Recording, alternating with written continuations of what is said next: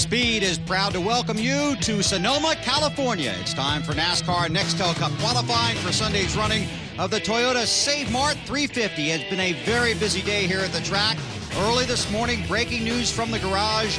Four-time Series champion Jeff Gordon and his teammate, the reigning Series champ Jimmy Johnson, parked by NASCAR today when their cars failed pre-testing, pre-practice inspection.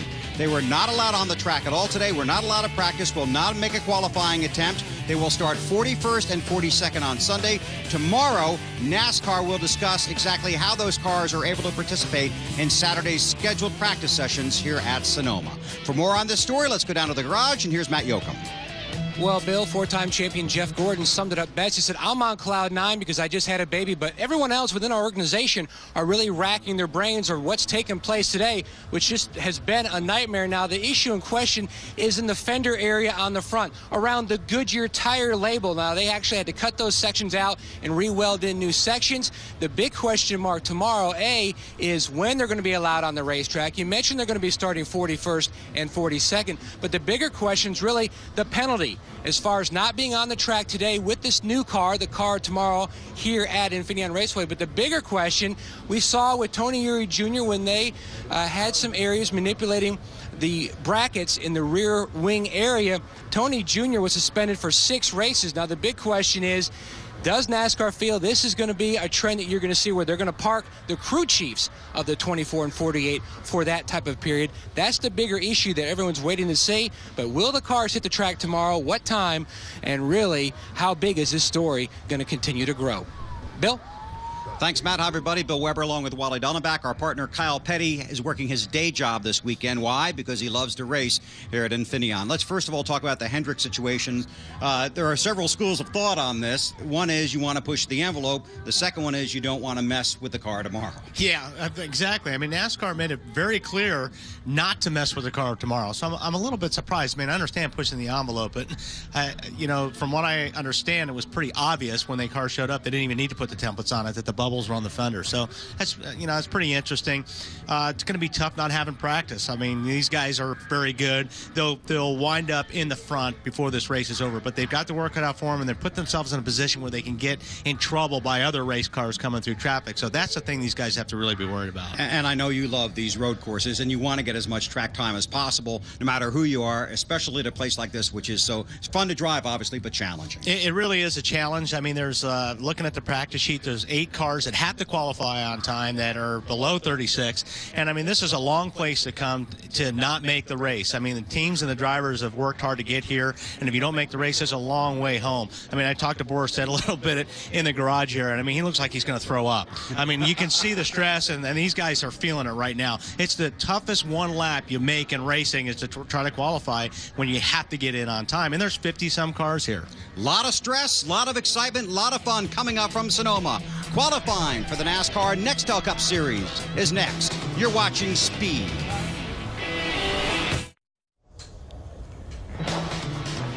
Just about set to go qualifying here at Sonoma. And there's David Stremme, the first of 52 cars that are here. Of course, only 50 will make a run. And Stremme heads out on the track. Car of tomorrow race. You can tell that just simply by looking at the cars. And this will be a very interesting experience throughout the weekend for these drivers and their crews.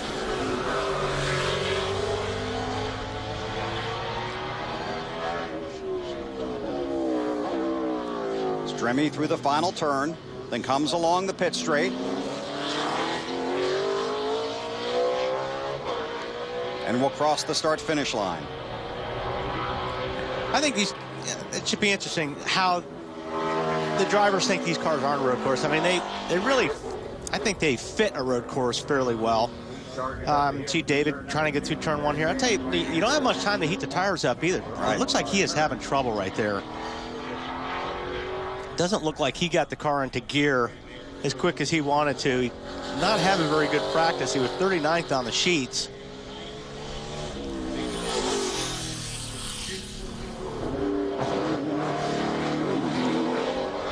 Tell me a little bit about this track and what's going to, because first of all, in qualifying. Locked the right front up hard there. Every car, I'm sorry, Bill, the car just does not sound like it's accelerating. He gets off the corner and you can listen to it. It just feels like it's just not lighting up off the corners like it should. This is a rhythm racetrack. I mean, this is, you know, one of those racetracks you can run really hard at. Oh boy, he missed the line there too. He's struggling a little bit right now with this car. Stremme, the first qualifier. I mean, there's something wrong. Yeah, I was going to say, there's something wrong with that thing. It's just not running properly. And I could see that right when he got through turn 1 on his first lap. The thing just would not go. Anyways, you know, it's a racetrack. You can run real aggressive. You know, it's smooth. There's a lot of room. It's rhythm. You know, you really try to keep your momentum around this place. It's really important to break, though. You've got to get in the corners deep here to make a good lap. That's where I think you make a lot of time up on a road course with the drivers that can drive the car in really, really deep, get the car slowed down without locking up a left front tire, right front tire, or wheel hopping, and getting right back after the throttle. He was 5 seconds slower than the slowest car in practice. Yeah, no, he had some serious issues there. That was pretty obvious. Like I said, turn 1, I saw a big puff of black smoke come out, and he just wouldn't go. You see the 17 drivers that have to get in on their time, and Terry Labonte and Bill Elliott, both eligible for the past champions provisional. 17 drivers of the 52. Brandon Ash, our second qualifier.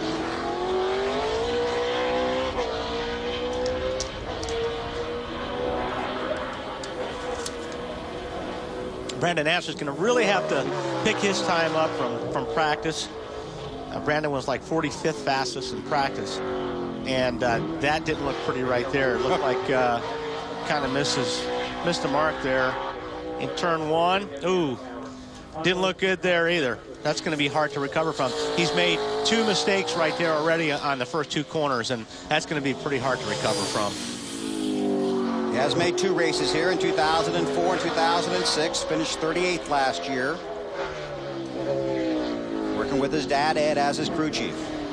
But struggling here on his qualifying lap, and you only get 1 lap.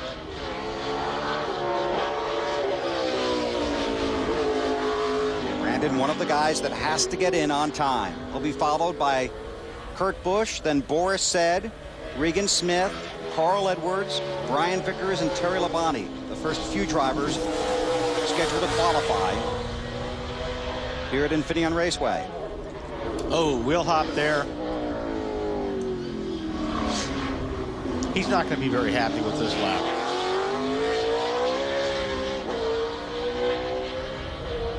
Tried to get back in the gas there. And he takes the checkered flag.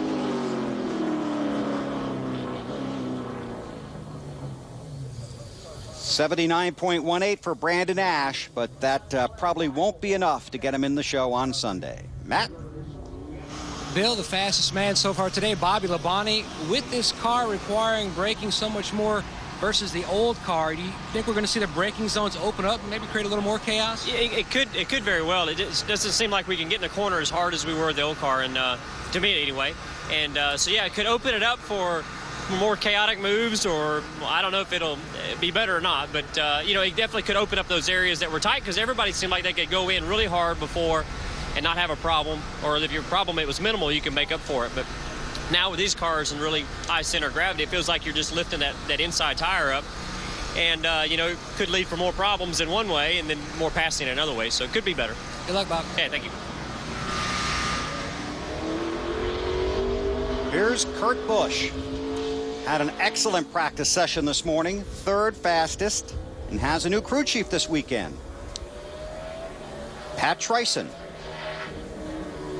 who's over after leaving the Roush organization.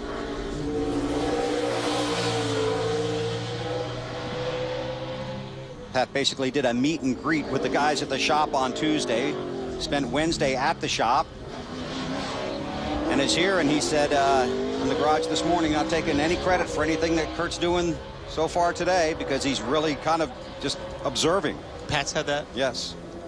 And that's what Pat will always say. I mean, Pat is, he's a really good guy, very smart with these race cars. I got the opportunity to work with him one time, and I don't think he'll ever take credit for anything.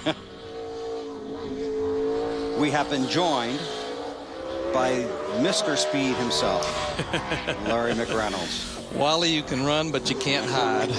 I'm right here with you, buddy. I was going to call you Mr. something else, but I think I'll save that for later. You know, I couldn't help but hear what Bobby Labonte was saying, and Elliott Sadler a few weeks ago, I think he put it in perspective, the difference in feel from the car tomorrow to the current car. He said going from the current car to the car tomorrow, as far as the way it feels, is almost like getting out of your Corvette and getting in your SUV. It just feels top heavy when you try to go around the corner with it. And you can see that. You can see when they go through the corners, it's really making the inside tires light.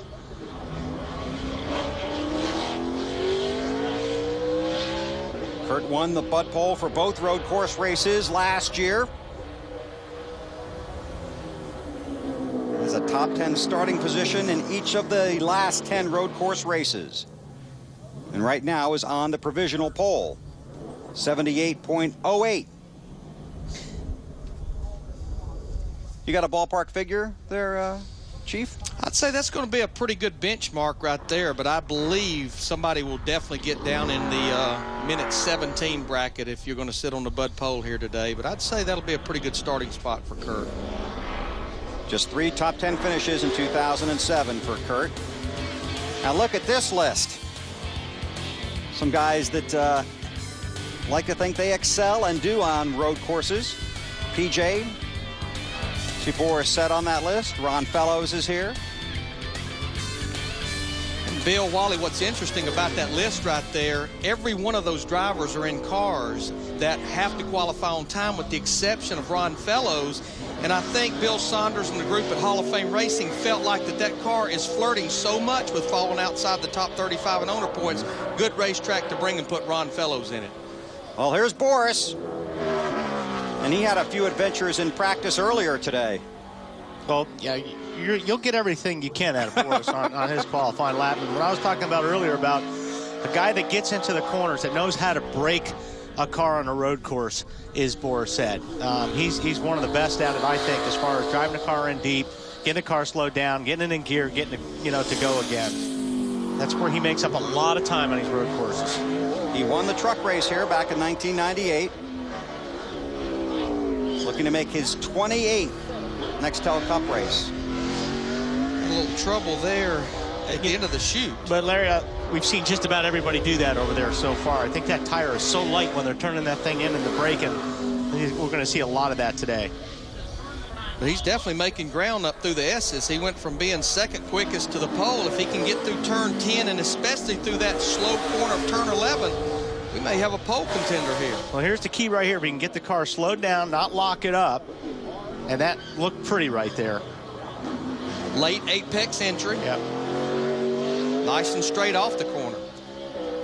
Won the pole at Daytona last July, trying to make a pole winning run here at Sonoma. Good lap. I'll say.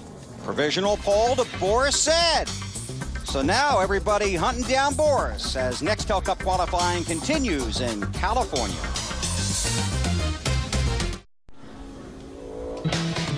Qualifying continues for the NASCAR Nextel Cup Series here in California. The 01 car, Regan Smith on the track. That's Smith, not Mark Martin, here in Sonoma. And Mark has had tremendous success at this track in the past. But Regan Smith has his hands full. Yeah, I don't think this is going to be a very good lap for Regan.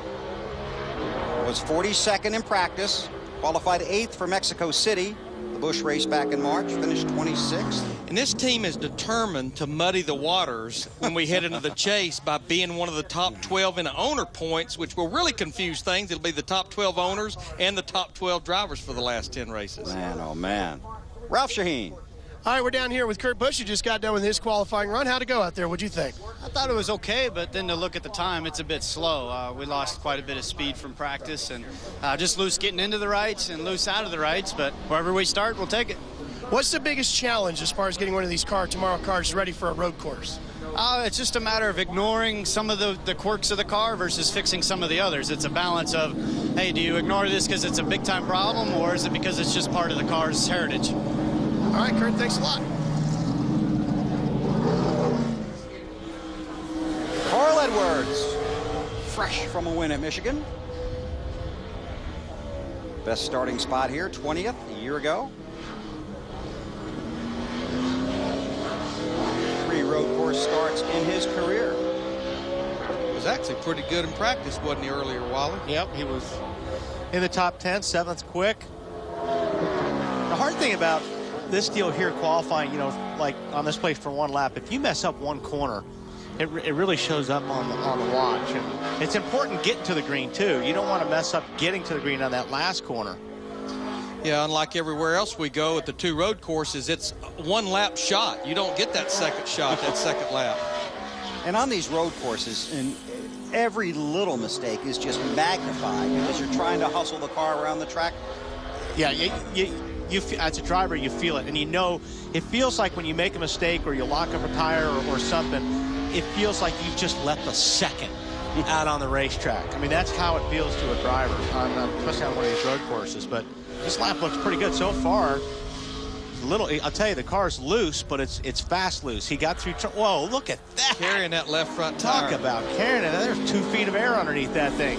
You see right there, that little wiggle, that cost him, you know, 1/10 of a second right there.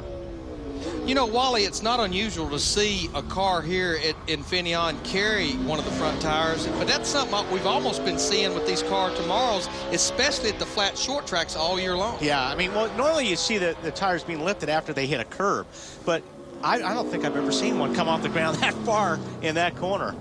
3rd for Carl Edwards, behind Boris Said and Kurt Busch. Now watch this. Wow. I mean, that's sprint car high, man. Having fun. That's Didn't Sonoma. slow Cousin Carl down. No, sir.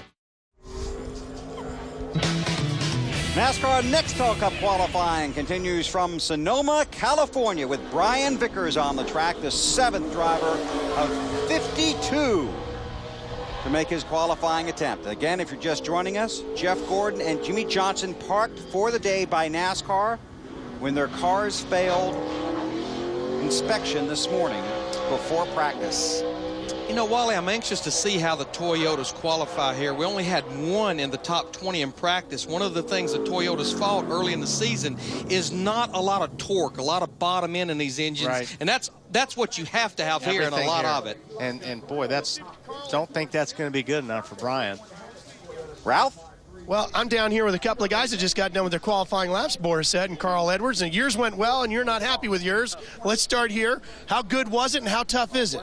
It's tough because with the rubber from the Winston West cars, it's a little slippery, and so the track's going to get faster. But for me, with no points, just to get our Sobe No Fear railings, Dollar General, Aussie Vineyards car. That's a mouthful, I know, but we're selling sponsors finally. It's a great feeling because I think that lap will get us in the show. Final question: is it easy to overdrive this car? Yeah, way easier. The old car you could be a lot more aggressive with. In this car, you gotta, if you're a little too aggressive, it just slides off the racetrack. So it's a fine line between great and disaster.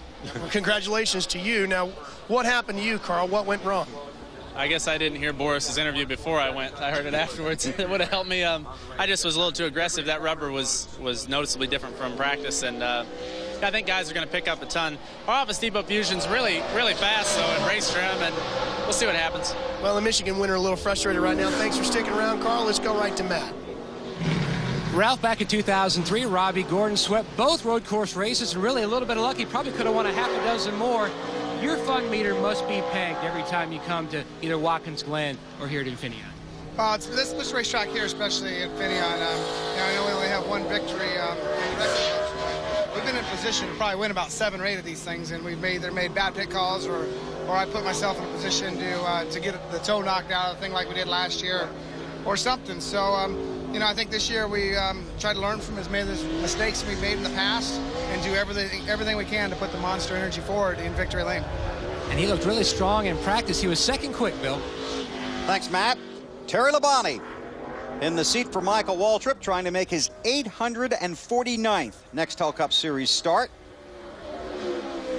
Only 3 other drivers have 800 or more: Richard Petty, Ricky Rudd, and Dave Marcus. 2-time road course winner in the Nextel Cup Series. Now, Michael will be back in the car at Loudon, New Hampshire next week. This is pretty much a 2-race program they're doing with Terry, who would be eligible for the past championship divisional. He's going to race here and at Watkins Glen in about a month and a half. Checkered flag for Terry. 8th car to go. Falls into the 4th spot. So Terry Labonte, 4th. Everybody chasing Boris Said, the provisional pole sitter at Sonoma. Ward Burton really hustled his car around this road course in Sonoma, California. Finished 6th here back in 2001. And this lap looks pretty good. I'll tell you what, he's getting everything out of it he can. No question, he's driving the wheels off this car. Oh, has to get in on his qualifying time. You know, he got loose over there in turn 10, Wally, but actually picked a spot up. He needs to get into the top 5, just looking right now, basically where Brandon Ash and Brian Vickers are qualified, being one of the go or go home guys. I don't think he got through that last corner like he wanted to. Checkered flag for Ward Burton. The 9th driver to make his run falls into the 6th spot. Wally, there's such a fine line at this place between underdriving and overdriving the race car. It's like walking on a razor blade, isn't it? It really is, especially for this one lap, for this qualifying. I mean, you know, that's the one thing, is you're trying to get everything out of the car, and you know you've got to get in the corners as hard as you can. And like you heard Bobby Labonte talk about, these cars are a little bit different under braking with the weight side to side. They're different from the cars that used to run here. But man, I'll tell you what, I think it's going to be a great race. I believe you're right. I just think it evens it up a lot. Sorry, Wally. Ralph?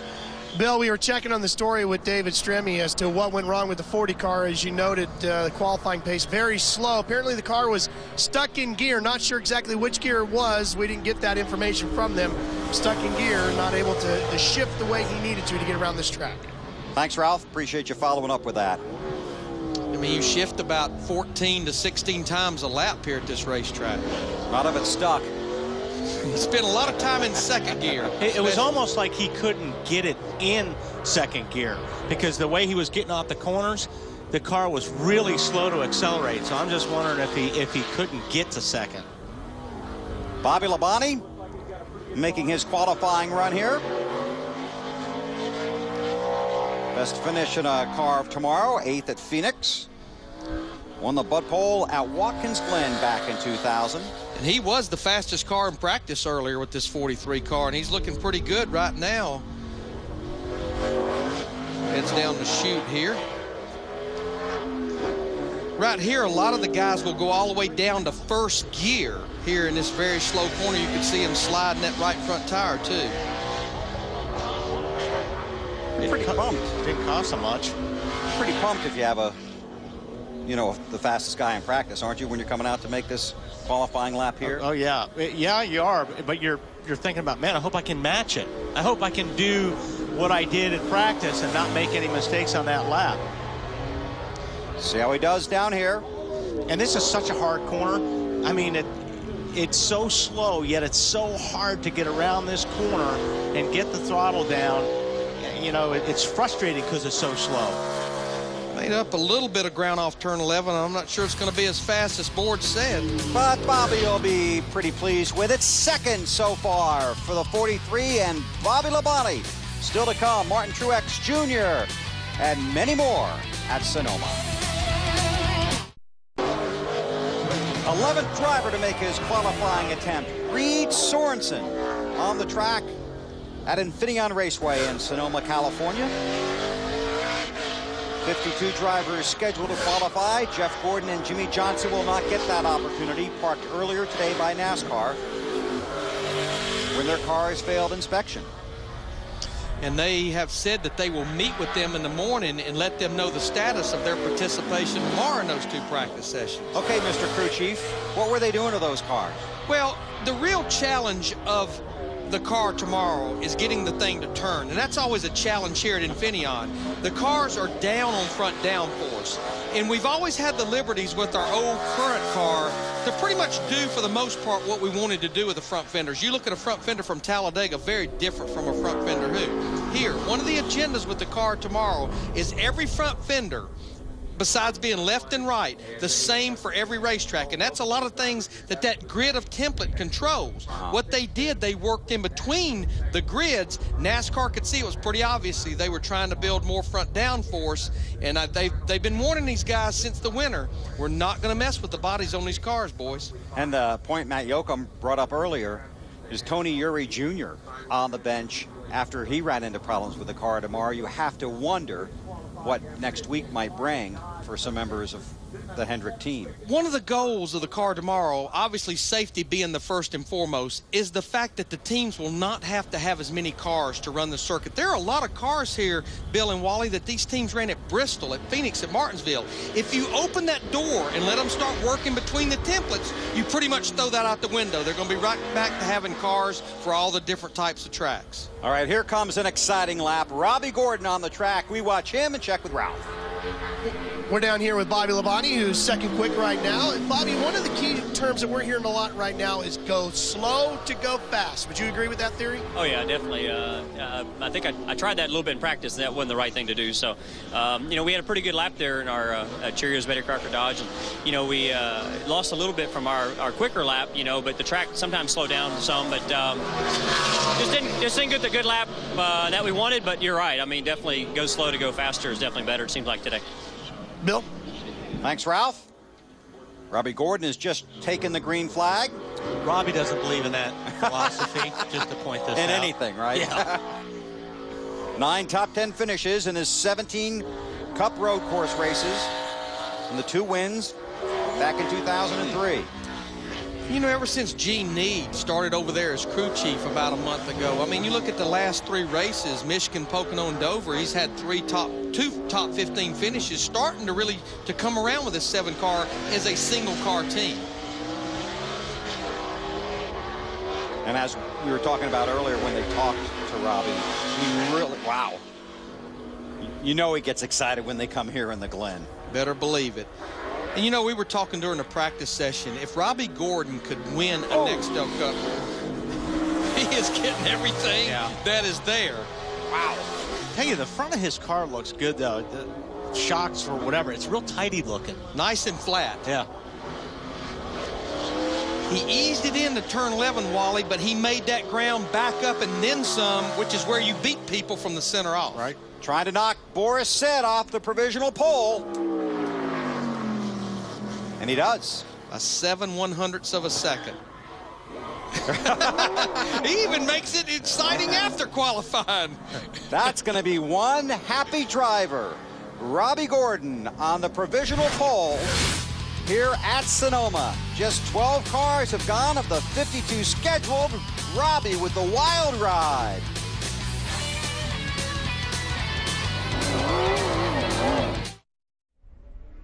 Hey, race fans. You grab the bud, I'll grab the trophy. Speed is at Infineon Raceway in Sonoma, California. NASCAR Nextel Cup qualifying. 6th quick for Kyle Busch. Falls in behind Carl Edwards, right in front of Terry Labonte. Robbie Gordon has the provisional pole, and Ralph has Robbie. 77.533 provisional pole. Now, Wally Dallenbach took notice of the fact that it looked like the front end of your car was really nice and tidy. You've been working hard on that today? We worked hard on our car for the whole time. We had a very good test, and I'm going to say I left a half second out there on the table. That's disappointing because I locked up the left front coming through turn 10, and it really upset the car and lost a lot of speed through there. But excited to be running the monster car this weekend. Just going to try to do everything we can to make sure we put ourselves in position to win the race. Qualifying is important, but we came here to win the race. And still a consummate showman, spinning the car around and coming back down pit lane, giving a little bit back to the fans, huh? It's not only that. The brake ducts are pretty tight when we turn. I can't turn a hairpin like that 180, so just pitched it around backwards. Little James Garner there to get the thing spun around, head down pit lane, Bill. Hey, thanks, Ralph. First, it has, yes. Okay. Maybe he thought the next car was coming quickly or something. So he's not as happy as I thought he would be. Still on the provisional pole. Here's Martin Truex Jr. Won with this car of tomorrow at Dover. Won on the road course in Mexico City back in 2005. I think he caught everyone by surprise down there, especially with a lot of the road race specialists down there, the inaugural race. And he didn't just win the race. He pretty much spanked everybody all day long. And watching that race, you kept waiting for something to happen because you didn't expect him to be out there like that. But he did a great job. And he's red hot right now, too. Second at Michigan, third at Pocono, the win at Dover. 16th or better in his last 5, third or better in his last 3. Yeah, and in those 3 races, Bill went from 20th to 10th in the Nextel Cup points. So that was a big hit for him.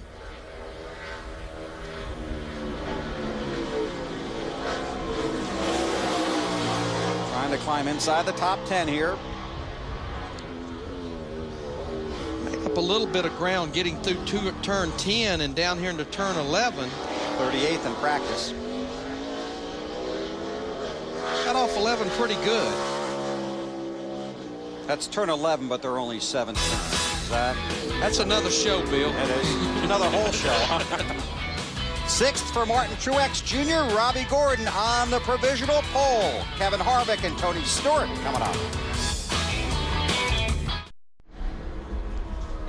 A.J. Allmendinger has his hands full. He was 46th of the 50 cars that practiced. Has to get in on his time. This is ugly. And he's hanging out at the bottom right now. And the more he tries to make up ground, the more he loses. Well said. Well, his tires were squealing a lot in that all the way lap, around too. the racetrack. 14th of the 15 cars that have run. So A.J. Allmendinger in a world of hurt right now. Looks like possibly both the Red Bull cars, Vickers and Allmendinger, could be in trouble. Vickers 13th, Allmendinger 14th. Only 15 cars. He ain't gonna believe it. Have He's run. scratching his head going, how I drove that hard and we're 14th out of 15 cars? Frustrating. I don't even want to talk about it, Ricky. I think that Like pretty I much said. sums it up. Frustrated. Yeah. And then you think, wow, and Robbie was 2 seconds faster than that? How does he do it? It's tough. Very tough.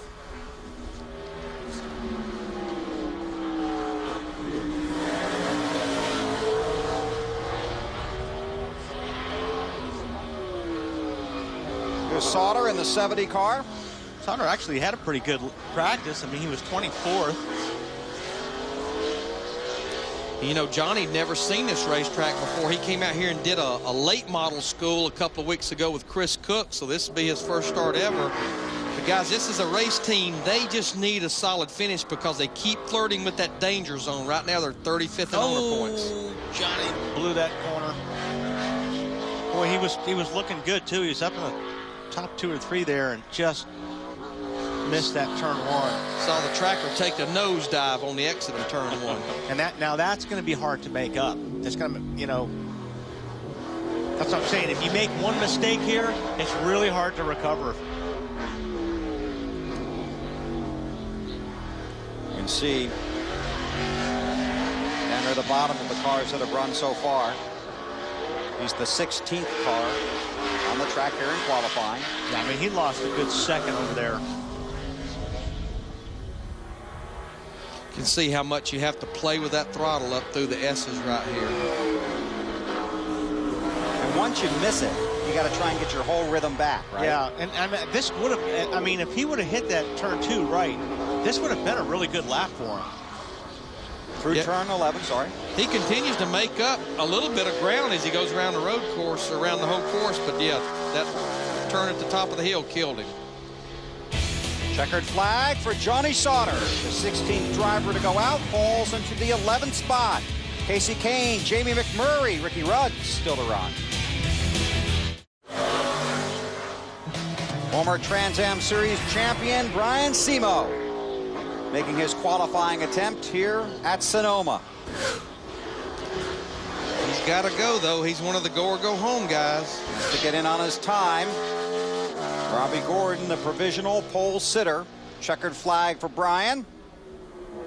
17th car to make an attempt. 16th on the chart. Only David Stremme, who struggled on the first lap in qualifying, is slower.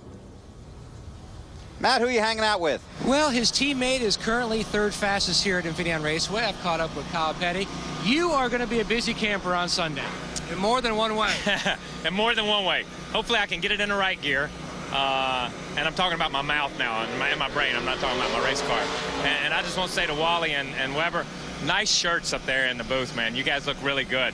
But, you know, it's going to be fun. It's going to be different. We talked to NASCAR, sat down with the guys from TNT. We're going to do a lot more under caution and hopefully be talking to Wally a lot more. And I'm going to use him as a coach this week. So hopefully he'll give me some instruction. And your teammate, Bobby Labonte, laid down a pretty good lap. Can you match that? I'm not sure we can match that. Bobby was really good in practice. And the Cherio's Dodge. And, you know, when he was probably a half, maybe 3/4 of a second faster. He lost a little bit, but I think the track slowed down a little bit. And we didn't want to see any excitement out of him like you see out of Robbie Gordon when he goes to qualify. Robbie had a great lap, but he had a great lap. And, you know, hopefully we'll go out and do something. Be mid-pack. That'll be good for us. Thanks, Gary. Thank you, man. Kyle Petty back in the car this weekend. Was 29th in the practice, but was up in the top 15 for a majority of the practice session this morning. Paul Menard on the track. Now, Wally, Paul's one of the go-or-go-homers, and now we've had enough of the go-or-go-home guys to qualify. We've had 7 of them. It looks like if you can run in the mid-minute 18-second bracket, you might be okay. If you get to the top side of that, you may be in trouble. So a 78.5 or 6. This looks like you might be in pretty good shape. And based on his practice run, which was 21st, he was good. So if he can just match it. And that's the hard part, going out there and knowing that you can do it, you got the car to do it, and not making any kind of mistakes. Yeah, Kyle just talked about Bobby Labonte, a good lap, but he lost a half a second from what he ran in practice. Made his first Cup start in a road course race. Watkins Glen back in 2003. Oh, and that is just not what he needed right there. That's exactly what we're talking about. That one thing you do. Now, he is kicking himself right now. Because he had a decent-looking lap up to that point. He was 4th fastest in practice among the 17 that need to get in on time. I mean, that was a good 0.3 of a second I bet he lost on that little correction. 14th. He's on the bubble, Larry. Yeah, it's going to be mighty tight, but right here, this could be the difference right here.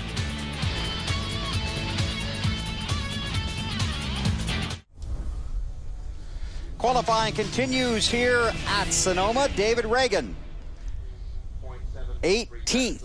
That would make him the 2nd slowest car of the 19 cars that have made a qualifying attempt. 52 cars are here. 50 will make a qualifying run. Jeff Gordon, Jimmy Johnson, parked for the day by NASCAR after failing inspection this morning. And as we've talked about, tomorrow NASCAR will decide exactly where and when they get to practice on Saturday.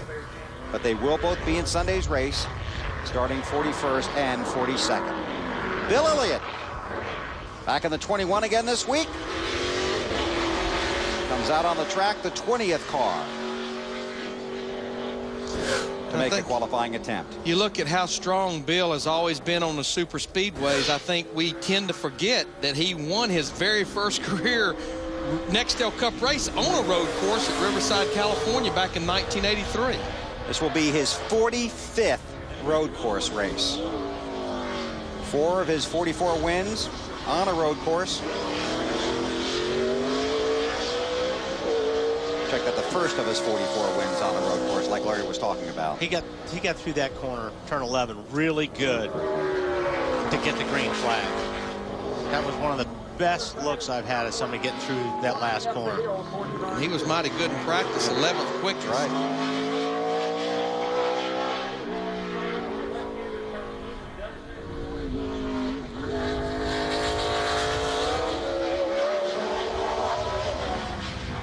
Nineteen cars have already taken the time.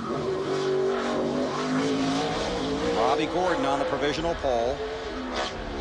Bill Elliott right now looking at a top 5. Looking at a top 2. If he can get through these S's, get down through 10 and 11. If he can get through, that may have dropped a little bit. If he can get through 11 this time like he did the first time, he could make those 2 spots up, be on the pole.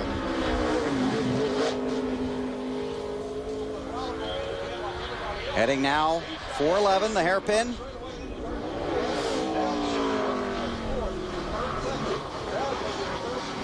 See how tight he is on those tires? Man, he sure is. Looks pretty solid through there, and the car that stayed pretty nice and straight.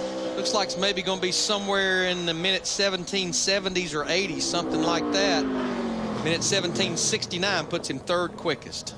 Good lap for Bill Elliott.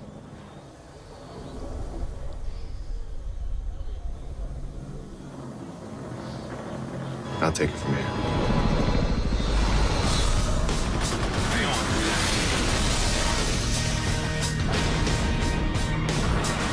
NASCAR fans, live free or die hard in theaters Wednesday. What makes NASCAR on Speed huge? It's got to be our diehard fans. You live for action every weekend, and you know just where to find it. And this summer, diehard fans get the action of an all-new diehard movie. NASCAR fans, live free or die hard in theaters on Wednesday. Kevin Harvick.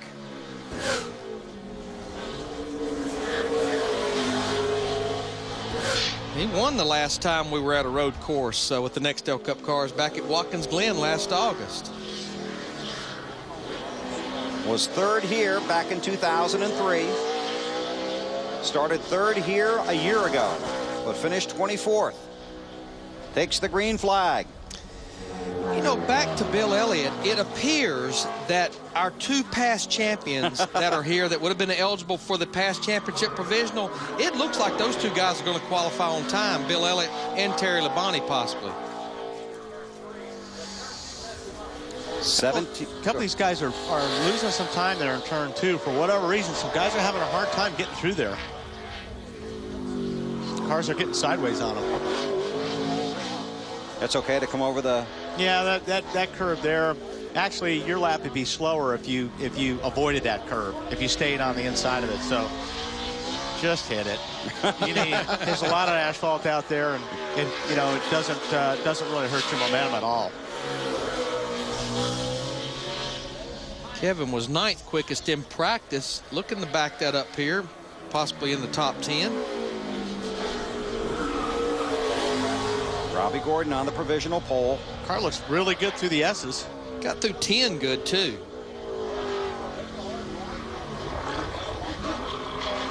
And if you got to turn it to the left, you have to turn it to the left just that little bit.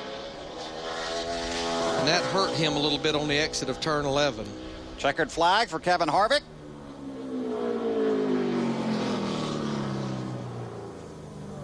Falls into the 8th spot.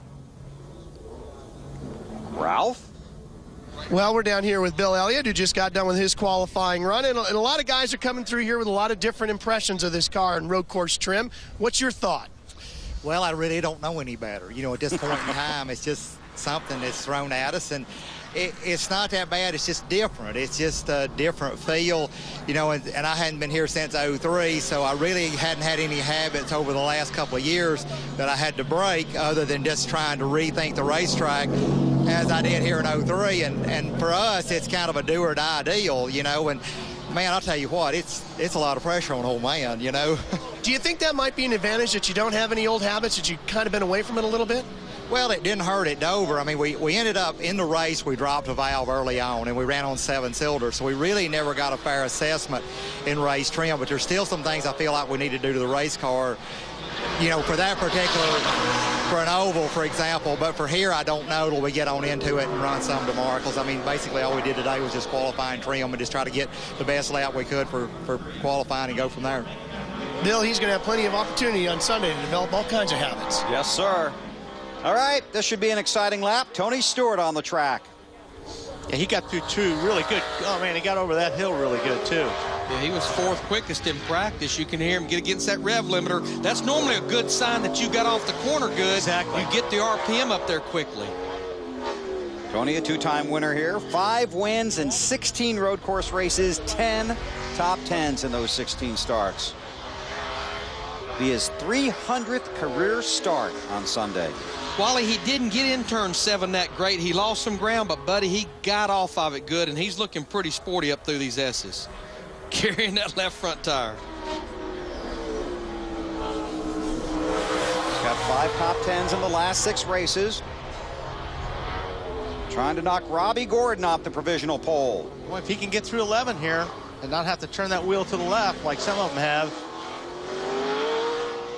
We just can't wait to get back in the gas there, Ken. You really can't. Didn't get through there quite as good. He was on the pole up to that point and then lost a couple of spots there, so he's 3rd now. Did hurt him a little bit in turn 11. He was in good shape, but this might be a pretty good starting spot. What will be his 300th career start on Sunday. And he's pretty good on these road courses. So. I don't think it was terrible there. This is what Wally was talking about. He seemed to get through this area about as good as we've seen anybody so far up here in turn 1 and 2. And both front tires saw a little air time through those corners. The left front and the right what front. Was the hang time there? Yeah. And so what's that feel like?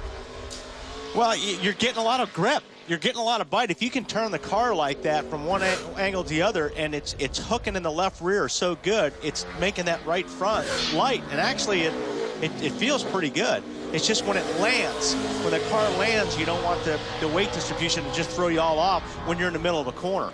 But that's the place to do it, is coming up over that hill over there. You can get away with it. Where Carl Edwards did it, when he carried that left front and had to land and he had to turn to the right away, that's what hurt him in that right-hander. But it still looked cool.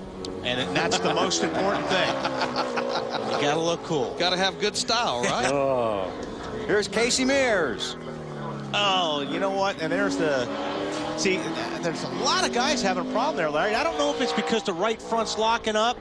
I saw a couple of guys just get really loose there. That was obviously a right front locking up. And see how light that right front is? When you're turning to the right and you're braking, well, if the tire's not on the ground, it's going to lock up. And it's, and when it does hit the ground, it's locked. So the car doesn't turn when it's locked. And you know, Wally, we talked earlier in the show why these cars are maybe carrying the front tires more so than what we've seen in the past. We talked about one of them. The center of gravity is much higher in this car, but the left and right weight distribution is different. These things weigh 1,700 pounds on each side here, and that can make a huge difference too. Right. But if you match this run right here compared to like Robbie's run and look at the front, or Stewart's nose look good. Those guys have done a good job to keep the front of that car flat.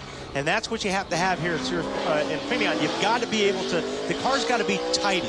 It's got to have that front down on the ground. Bill, we raised the question in practice earlier, is why the 24 and the 48 had problems and the 25 and the 5 didn't. Even though that's one organization, the 24 and 48 are out of one shop, the 5 and the 25 are out of another. One of those deals makes me kind of want to go,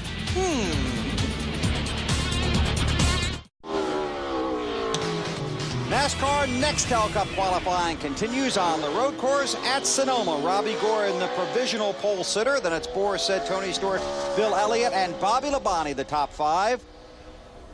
This is the 24th car to make it. He pulled a rabbit out of a hat there. Considering how he was in practice, that's probably going to put him in pretty good shape. We talked about it, Bill. That's a minute 18:45. They're in the mid minute 18s. I think that's going to be good. And that officially locks out A.J. Allmendinger and Brian Simo. They will not race here on Sunday. And Goosen's, the start of that lap wasn't very good. No, not at all. It wasn't. But you know where he really looked good, Larry, was through the S's. Yeah. I saw the front of his car looked like it was right down on the racetrack getting that grip. Matt Kenseth on the track. We check with Ralph. Well, we're down here with Tony Stewart talking about all the dirt tracks in the area like Calistoga right up the road. You had a tough time there, you said? Yeah, I about killed myself there in 2 nights, but it's a fun place. I mean, probably one of the most memorable, oh, Lord, probably one of the most memorable dirt races of my life was there. Tell her thanks. Yeah, Kyle's messing with me. We had fun with him and his girlfriend on the radio show on Tony Stewart Live on Sirius on Tuesday night. But yeah, they got some pretty neat racetracks out here that I used to run quite a bit with the USAC Western States Midget Series. All right, quickly, one question about the car. You were running very, very fast, but it slowed down, it seemed like, in turn 11. Is that the key spot? It is for me because I always historically have screwed up turn 11, so I'm going to have to get a hold of Ron Fellows or Boris or somebody and see if I can figure out why I'm losing time there. But it seems like we're pretty decent everywhere else, but even the qualifying lap I didn't think was that good. I mean, it turned out much, much better than what I thought it was going to be. Bill? Thanks, Ralph. Matt Kenseth at a track where he has struggled trying to get in a good qualifying lap. It's not looking too good right here at all. I said trying. And look at this. Look at this car. Like, look how the front of it flopping. A lot of body roll in the car. Continuing to go back to Robbie Gordon. Nothing like the look of that 7 car of Robbie's. Matt trying to threaten the top 10 through turn 11. This is not going to be a great run. Matt really had his problems at Michigan last week. In fact, that was the first race that he had not completed every lap of all the races this year. Matt falls into the 14th spot. Here's the other Matt. And I'm alongside Ron Fellows, fresh off the plane from Le Mans, where he ran last weekend. So for about the first time in 4 years, you don't have to worry about making it in on time, so you can really hang it out and showcase your ability here. Well, we got to keep it on the road, and that seems to be the tough part here this weekend. Track is slick, and everybody's chasing loose cars, trying to get power down. We'll certainly try to put the best lap we can for the PLP and Pella guys. It's been fun so far. We'll see what we can do. Fellows in the 96 this week, and remember, this is a guy that has won in the Truck Series and in the Busch Series on a road course. A win Sunday, Bill, could be the 18th different driver to win in all 3 of NASCAR's top divisions. Wally, do you see what I see right there about his helmet? It looks like, is he not going to maybe be hooked up to his radio for this qualifying session? I probably not, and I never was qualifying. Just find out what you run when you get to the garage, Jerry. The biggest distraction, I mean, for me when I was on my lap was if somebody came in for whatever reason right through my lap, you have that second where you kind of stop and react, and you don't want to do that. So it's taped up to the helmet. What's that, Matt? He's got the radio cord, Bill. It's taped up to the helmet. Yeah, that's what we actually saw, so he will not be hooked up, evidently. Kyle's on a pretty good lap right here. He wasn't that bad in practice. Some of the guys at the end came out and bumped it back a little bit. But even late in the session, he was in the top 15. And Kyle is a good road course driver. I mean, I don't think many people give him credit for it, but he does get around a road course pretty good. 16 races here. He's completed all but 2 laps. Had the win at Watkins Glen. Has made 50 road course starts. And this will be his 799th Cup start. So that means if all plans go into place at the Brickyard 400, he will make his 800th start. How about that? Pretty fitting place to make an 800th start. But Wally, we talk about Kyle a lot. You almost have to believe road racing and then add the car tomorrow into it fits his driving style. He eases the car in the corner, knows you beat people and you run fast from the center off. Yeah, you're right. It may come right to him. I think he had a little bit of a problem there in turn 11. It didn't seem like he got after the gas the way he wanted to, but he's going to fall into 11th place. Good lap. Outstanding lap for Kyle Petty, and he'll be on the radio with us all afternoon on Sunday. Qualifying continues from Sonoma. 26 cars have made a qualifying attempt here at Sonoma. J.J. Yaley will be number 27. Scored his first Bud pole at Michigan in his 57th race. Has finished 33rd in both of his Nextel Cup road course events. Yeah, those tires chirping. I mean, we've been hearing them in almost every race car. Good audio is what that is. Where was JJ in practice? 35th. Okay. 35th.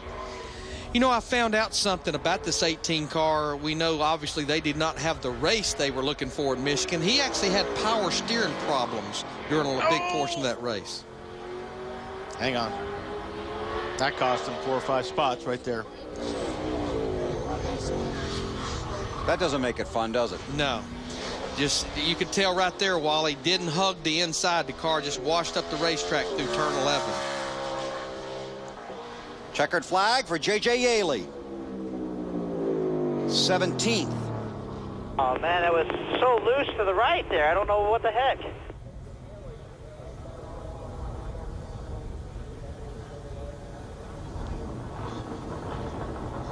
Let's go back and take a look at part of his run here. You heard him say really loose to the right. Oh, that's cool looking right there, though. I mean, but slow. You know what? There it goes back to you got to look good. And he looked good doing that because that was on a 4-wheel drift right there. It definitely rolled through the first couple corners better. You know, I was on the chip real hard compared to what I was earlier. We talked about that a while ago, that he was against the rev limiter chip, which tells him he was carrying more RPM off the corner. To me, it looked like he had a really good first half a lap. Then he looked like he struggled a little bit at the top of the S's, and then he started hustling it because he felt like he lost some and left some on a table there. Here's P.J. Jones, 39th in the practice session earlier today. Must get in on his qualifying time. And we're looking for a 78.50 or thereabouts, right? That's what it appears. Right now, Terry Labonte is 4th quickest of the go-or-go homers, and he's at 1:18.53. David Rudiman scheduled to be back in this car at Loud next week. David elected to run the Milwaukee Busch race because he's actually sitting up there 4th in the Busch Series points right now.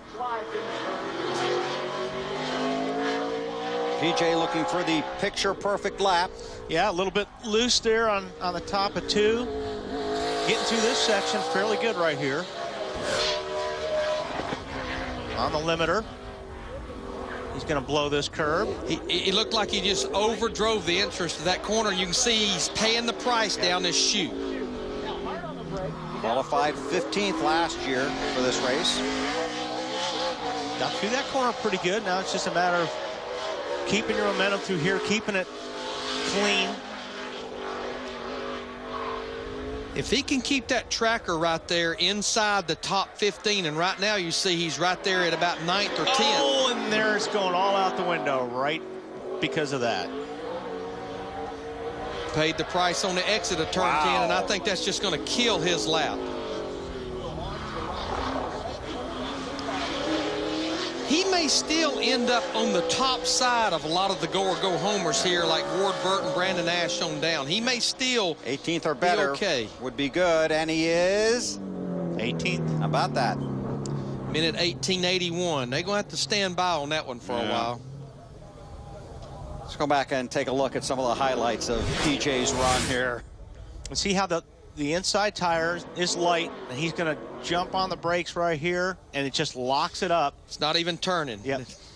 And when it's not turning and you're turning the wheel, it's going to want to go straight, as you can see that car is doing right there. So he lost a lot of time right there because he was on a pretty good lap. So he's kicking himself.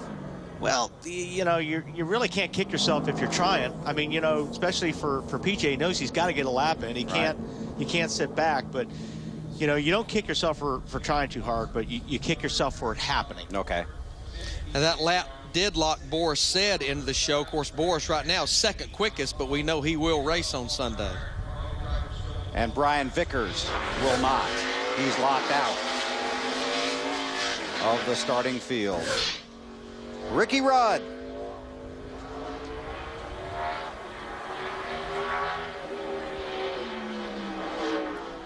At the most recent of his 23 wins right here. His first win was on a road course back at Riverside, June of 1983. A 2-time winner here. You know, guys, we were talking earlier about this fender situation on the Hendrick cars, and one of the agendas of NASCAR with this car is to have it where you can have a car you can race a lot of places. This is actually the car that Ricky ran at Bristol back in the spring, the very first car tomorrow race. as a crew chief, does that amaze you?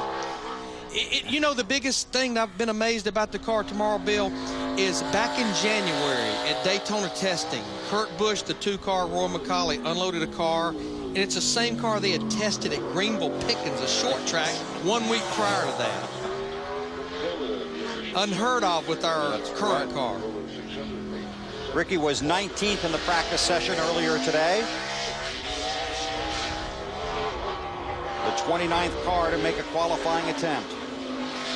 52 cars are here, 50 will make a run. Jeff Gordon and Jimmy Johnson parked for the day by NASCAR when their cars failed inspection this morning. This is not going to be a lap that Ricky's really looking for, I don't think, Wally. Ricky is picking up the inside tire. Every time he goes through a corner, you can see that inside tire coming off the ground, and it's just not working out for him. Off of 11. He got off 11 pretty good. Picked up a little bit of ground headed up here to the start-finish line. Checkered flag for Ricky Rudd. 16th for Ricky. Still ahead, Ron Fellows, Jeff Burton, and Dale Earnhardt Jr. at Sonoma. Qualifying for the NASCAR Nextel Cup Series continues on the road course at Sonoma. And Butch Leitzinger jumps into the 18th spot. Boy, and that's big for him. And I think he's on the right side of a lot of the go or go home cars right now. He just locked out Paul Menard. And locked in Bill Elliott. Boy, that's a good job out of him. Here's Jamie McMurray. Let's see, 5th in practice this morning. And I heard you talking about him. Yeah, McMurray, I mean, to me, he quietly creeps up on you in the road course. I mean, he sat on the outside of the front row here a year ago. He's finished 2nd here. He is a really good road racer. 18th here a year ago, 13th before that, 2nd back in 2004, and 20th back in 2003. Coming out of 11, then through 12. And takes the green flag to begin his qualifying attempt. Yeah, he sat on the outside of the front row a year ago, and right there went from 2nd to last. Yeah. He spun out in turn 2. He got through turn 2 pretty good right there. Yeah, that car looks real good right now. Front's on the ground. Those yellow lines are just for suggestions, right? Yeah. No out of bounds here. Not sure why they're even out there, really.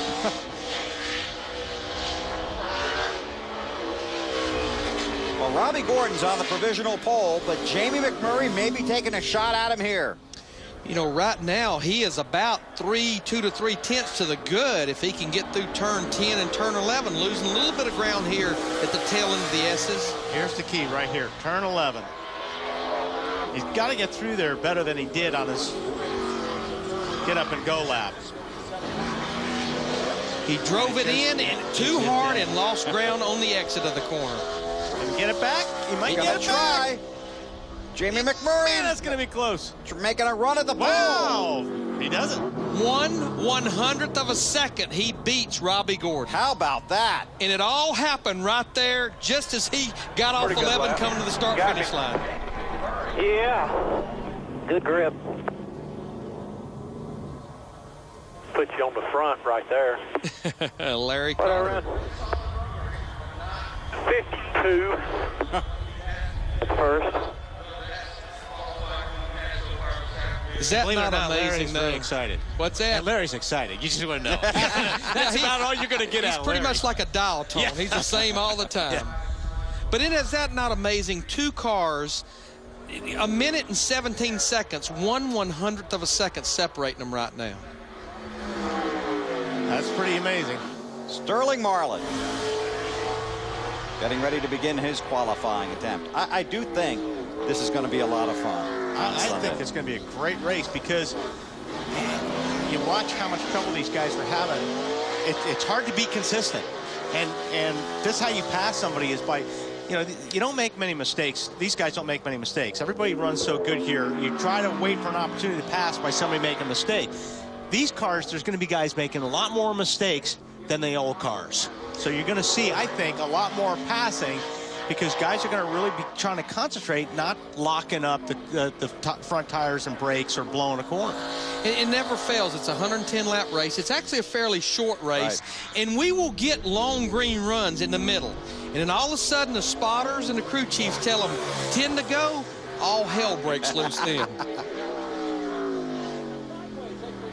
Right now, it's Jamie McMurray on the provisional pole, then Robbie Gordon, Boris Said, Tony Stewart, Bill Elliott, the top 5. Sterling is the 32nd car to make a qualifying run. 52 cars are here. 50 will make an attempt. Every time he cuts one direction, it picks the other opposite tire up. And to me, if you're going to race a car like that, it's going to be a long day for you.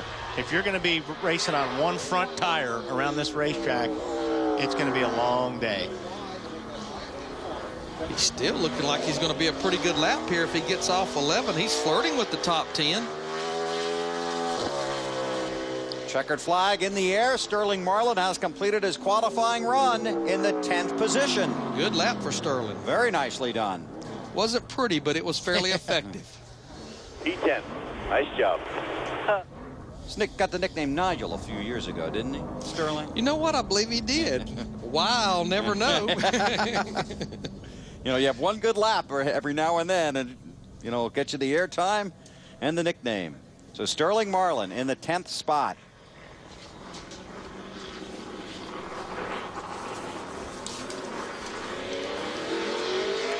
Here's Casey Kane. What has been a dismal season for this team. And this has pretty much been a dismal racetrack for him. 3 starts, finished 31st or worse in all of them. So Casey Kane will be the next car to make a qualifying attempt here on the road course in Sonoma. It's a big day on speed today. The NASCAR Craftsman Truck Series is about to get underway in Milwaukee. Right now, we have Jamie McMurray on the pole with a number of cars still to run. We'll have an update during the truck show as to what happened here in regard to Nextel Cup qualifying, and you can see what happened tonight at 12:30 Eastern on speed. But for right now, let's get it out to Milwaukee and Chris Devoda for the NASCAR Craftsman Truck Series setup show.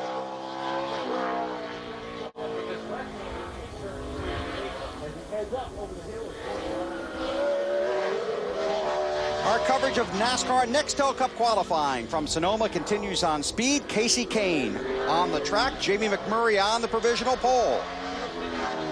Casey trying to make his way into the top 10. Qualified second at Watkins Glen last year. His best road course finish 14th at the Glen in 2004. Looking like a pretty solid lap so far as he's about halfway down through the S's. You can see how the cars have qualified on the ticker at the top of the screen. Now, this will be the first of the 3 Evernhams to qualify, and it was reported in that practice session they went to Virginia International Raceway and tested, and they found something in the front end, the geometry, the suspension of these cars, and it looks like it's paying off at least for this 9 car. Wow, looking at a top 5. Yeah, the front of his car right down on the racetrack. So he's getting a lot of front grip. It's going to be a very good lap for these guys. Falls in 6th spot. Good job for Casey Kane. Ralph, what are you up to? Well, I'm standing down here with the guy that's on the top of the speed chart right now, Jamie McMurray. And Jamie, we've been talking a lot about turn 11, but it backs up from there, doesn't it? There's a big dip leading into turn 11. Is that giving you problems? Yeah, the splitters that we have, you used to just grind the valence off, and for me, I can't really drive in any deeper because my splitter's hitting the ground so hard, and see what happens if I drive through that. So we had a good lap there. I've been riding my go-kart a lot, and I go out to Charlotte on Wednesdays, and I just ride lap after lap in my go-kart, and it's incredible. And I got in my car here, you just feel really comfortable. Now, a go-kart is a little bit different in weight than a cup car. What do you learn from the go-kart that transfers over to the car? Well, I've got a couple. I've got a shifter and then what they call a tag cart. And the shifter, you can kind of throw it around, and it's not like a momentum type racing, where the tag cart you have to be really smooth in. And it's somewhat, that's what Sonoma's all about, is just not getting out of control and trying to keep your car underneath you. So I don't know, anytime you can get to something and and turn left and right and just get used to that, and trying to run that one lap and make it perfect. It's hard. I mean, I felt like when my lap was over, I was like, well, I got about 80% of that, but I don't know, feels pretty good right now. Now, if he hangs on to this pole and then goes on and wins the race on Sunday, my guess is there's going to be a run on sales of go-karts in the Charlotte area, and Wednesday nights out at Lowe's Motor Speedway can be pretty active between now and Watkins Glen. Good point, Ralph. But I'll tell you something else. If he does start up there, it's going to be interesting watching him get through the first couple of turns. Yes. He's got the qualifying down. That's right. Dave Blaney, 20th in the practice earlier today. He needs to pick it up just a little bit. Right now, he's right in the thick of these guys that are back here of the go or go homers, where he's at now coming into the S's. Has to get in on his time, as Laurie was talking about. His best road course start, 15th here 3 years ago. You know, something we probably need to explain. You saw a 23 Caterpillar car qualify a few cars ago. That's actually the 36 car, but the 360 OTC people were good enough to look at Bill Davis and understand how important it is to have a Caterpillar car in this race, so they elected to let him go ahead and put Caterpillar on both cars and put a 23 on one and a 22 on the other. That's a good lap for Dave Blaney, and he picked a lot of that up on the last quarter of that lap. You're in the show, man. 1840. That's exactly right. He is locked in, and that will send Brandon Nash to the house. Good lap. Nice performance. Did an awesome job today, man. I'm proud of you today. Oh, Tommy Baldwin. Yes. Makes a driver feels good. Makes a driver feel good when you hear the crew chief say that. Yeah, little cheerlead never hurts. Now here's Greg Biffle. And you were talking about guys last week that had problems. They had an oil cooler issue last week that they ended up, sitting on pit roads for a number of laps they had to fix. And had a great run going the early part of that race. Considering especially what they looked like in practice on Saturday. That's right. Frustrating year for the Biff. 20th in the standings right now. Was 10th a year ago at this point. 22nd in the practice here today. Had a good run here a year ago. He actually ended up finishing 4th. He's only top 10 in his 4 races here.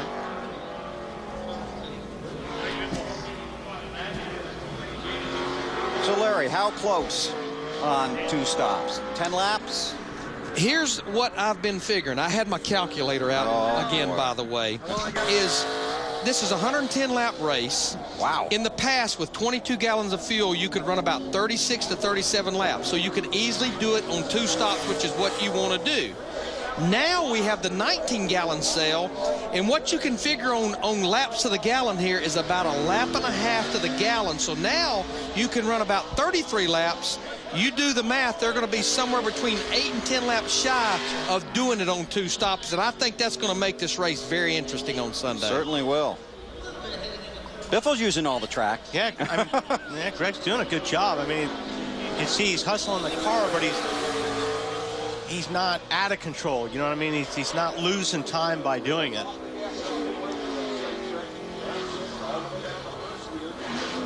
Through turn 11. It's back in the gas hard. Trying to crack that top 10. It's going to be a good lap for him. 10? Will. Yep. Now, we've got a lot of Fords up there. We actually have 6 Fords in the top 10 right now. Including the top 3. Good job for the Biff. Matt? And Denny Hamlin talking things over with his team, the Mexico City Busch winner. So if you had one place on this racetrack that's an issue for Denny Hamlin, where would it be?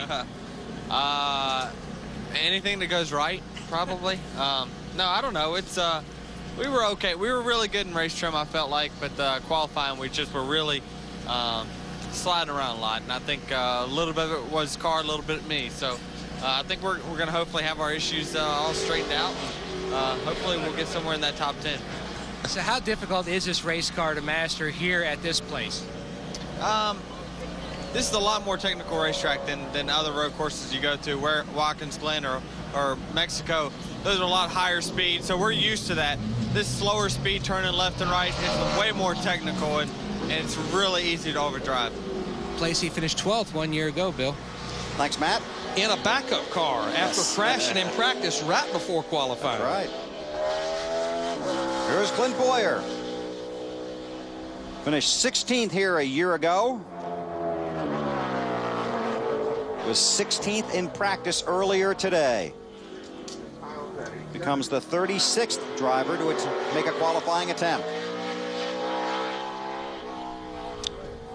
Didn't get through there as well as I think he intended. Got over the hill real good.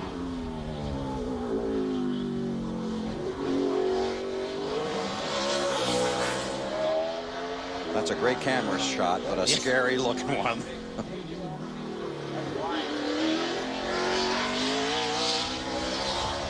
Looks like it could end up being a pretty solid run for Clint Boyer in his 07. 4 of his 7 top 10s this year. Been in a Car of Tomorrow race. 16th last week at Michigan. Boy, heavy on the braking, getting down into turn 10. Didn't seem to hurt him a whole lot, though. No, because he was still able to turn the car. He was still under control. Yeah, so he didn't lose a lot of time there. This lap's getting better as it goes here. Knocking on the door for the top 5. Lost a little bit off of 11. 7. Good lap. 07 is 7th for now. Jamie McMurray on the provisional pole. Still a lot of cars to run at Sonoma, including Ryan Newman and Juan Pablo Montoya. NASCAR Nextel Cup qualifying continues on speed. And it's not always pretty. Joe Nemechek. And what he did is like when you miss a gear in a big tractor and trailer. You just got to stop and start over. You're not going to make that up, though. No, not at all. Maybe we'll pull down pit lane. Yeah, I'm still going. 32nd in practice earlier today. Best finish here, 11th. Back in 2000. You know, there's just so many things that goes along with qualifying well here. As we mentioned a while ago, it's a fairly short race. And when you start up front, you don't have to overwork your equipment when they drop the green flag. Plus, it gives you a pretty decent pit selection when you qualify up front. That's right. And the way these cars look, well, the way Joe looks, I don't. You know, you want to try to be up front as much as possible because you know a lot of things happen in the first couple laps here after they throw the green flag. What are you saying? I'm saying that Joe may be one of them, the way that car looks. And that's what's going to be interesting Sunday is watching this 24 and this 48 car come from the back of the field. Long way around for Joe Nemechek, 36th of the 37 cars. Turn 2, got a little bit sideways. To me, it didn't look like that weight distribution we talked about wasn't set enough for the car to take that next turn. Yeah. You know, he was coming up the hill, the car was all jacked, and he needed to get back the other way, and it just didn't flatten out for him to be able to turn that car. And that's why I think the guys that have the front ends down on the racetrack don't have to wait as long to make that transition left to right. As you see on his lap, that car was picking the front up off the ground under acceleration. And there's so many things these guys can do to help that. You know, you heard Jamie McMurray talk about rubbing the splitter, so you can only go so soft with the front springs. The shock package in the front roll bar, the front sway bar can play a big role in it. Shocks are 90% of it. And Joe's a good road course racer. Yeah, no, Joe gets around road course excellent. So does this guy.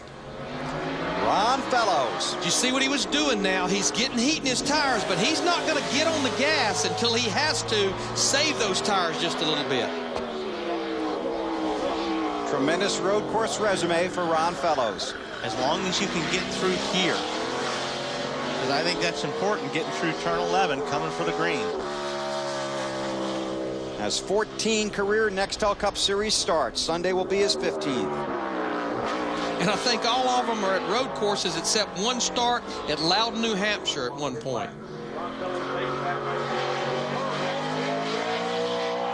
He was second at Watkins Glen back in 2004. Terry Labonte drove this car to a third-place finish last year here in Sonoma. But you know, our guys talked to Ron a while ago, and he's in a position that he has not been in a long time. Normally they bring him here, a team will bring him here to try to get the car qualified. This car's locked into the show. But you know he really wants that good starting spot. A Cup win to him would mean so much. Oh, absolutely, because he's won in the Truck Series, he's won in the Busch Series, just like you said.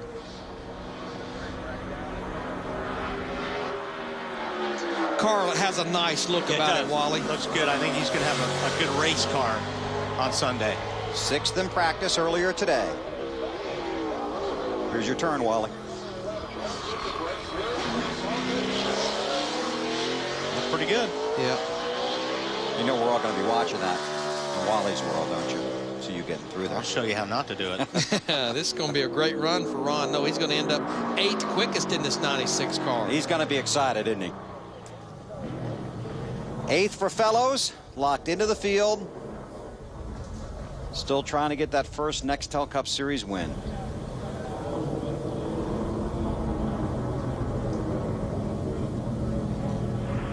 Sorry about that. Trans Am champion, 24 Hours of Daytona, American Le Mans Series. He ran in the 24-hour Le Mans last week, finished 6th overall. The 3-time co-winner of that. Dale Jarrett. Yeah, it was 34th fastest in practice, so he's right. I think those guys need to pick it up a little bit. Has to get in on his qualifying time. Coming around to take the green flag. Has never won in 41 road course races. Best of 4th a couple of times. Right now, he needs to run faster than 1:18:45 if he wants to lock himself into this show.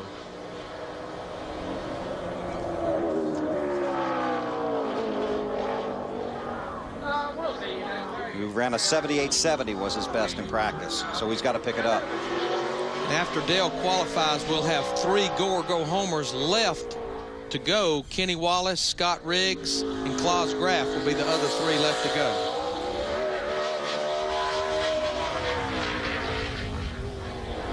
Needs about the 14th position, right, Larry? Yeah, he's getting in the right position here as he goes down the chute into turn 7. What he did there, you saw the tracker go to the right, getting in the corner, but look how much he gained off the corner, which is how you run a road course. I mean, Wally certainly will attest to that. But in race conditions, there's going to be somebody next to him if you do that during the race, because there's going to be guys running in deeper. So I mean, to get a good fast lap, yeah, but if you're in race conditions, boy, if you leave that open over there because you went in the corner not very deep, somebody's going to be there next to you. Boy, he's in good shape if he can get through 11. A lot of slide there in turn 11. He's going to be in good shape, though, I think. This should end up locking him in the show, this lap right here. Good lap. Wow, nicely done for Dale Jarrett. Pops into the 12th spot and locks himself in. 18-17, baby. Awesome lap. Awesome lap. Sends Ward Burton home. Boy, good job for Dale Jarrett. Unfortunately, that last corner a little hot, but it rolled around and turned. His teammate P.J. Jones in the double zero can't ask for car. anything more than that right there, dog. You the man. A little bit more of that cheerleading we've been talking about there from Jason Burdett, but unfortunately that lap put P.J. Jones in the double zero car on that bubble mark right now. With 3 more go homers left to make their attempt. Jeff Green, 17th in practice today. His best finish here, 5th back in 2002. And has always had to come from deep in the field. And you know, all year long, this Haas CNC group, of course, Hendrick cars, Hendrick engines, Hendrick technology, they have been really good with these car tomorrows. You lose a little bit there? Yeah, I'm not sure what happened there, but he had to catch the car. 2 6th-place finishes so far this year for Jeff, both in a Car of Tomorrow race. 9 road course races. His best finish was that 5th place we talked about here at Infineon. They have to make some ground up. It's not looking real good right now.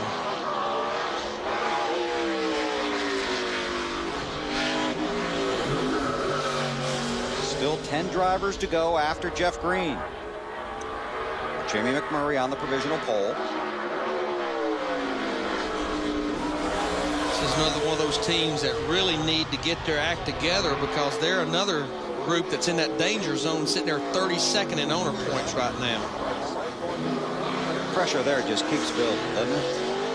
We talked to A.J. Allmendinger on our trackside show, and he says unless you've experienced it, there's no way you can explain how gut-wrenching it is to go to track and know that you've got to qualify on time. He said it starts much earlier in the week than Friday. Yeah, like Monday night. Jeff Green, 27th. Right in front of J.J. Yaley.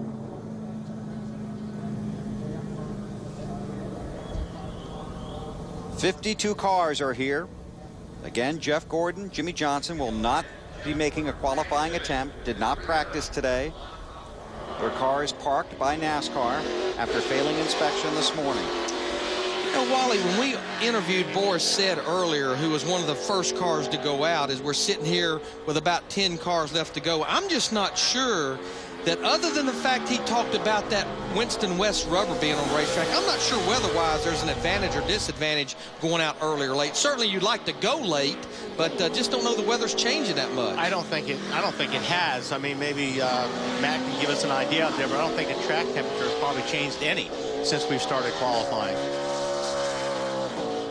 Jeff Burton, 26 road course races. His best finish, a 2nd at Watkins Glen.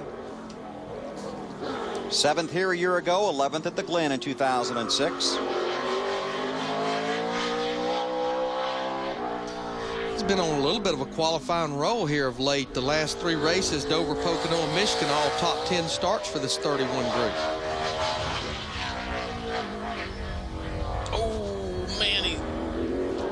Locked that right front up forever. I think the tracker toed the tail. He went all the way to 2nd, getting in that corner right there.